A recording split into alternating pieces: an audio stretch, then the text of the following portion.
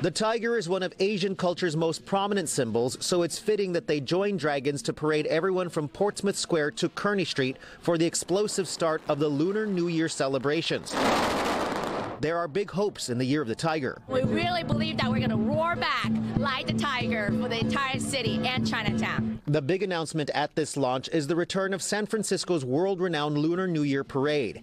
Everyone in city leadership huddled onto the main stage to help celebrate, with the exception of Mayor London Breed, who designated Supervisor Catherine Stephanie as mayor in her absence. City Administrator Carmen Chu says San Francisco is ready for the return of this signature event. We want to make sure people continue to celebrate safely, but the thing is that, people, if you are boosted, you've got your vaccines, come on out and enjoy the city, enjoy what we have to offer. The last 2 years have not been kind to the city overall, and to Chinatown in particular. Businesses have closed and the AAPI community has endured waves of violence.